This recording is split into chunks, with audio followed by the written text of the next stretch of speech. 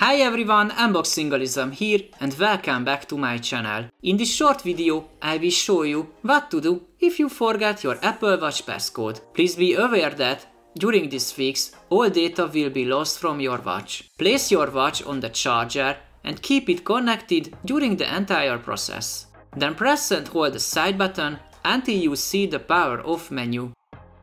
The next is to press and hold the digital crown until you see this delete all content menu.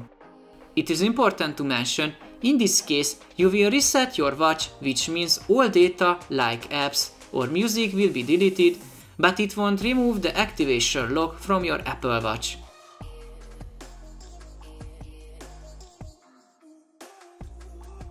Your Apple Watch is ready to be set up again.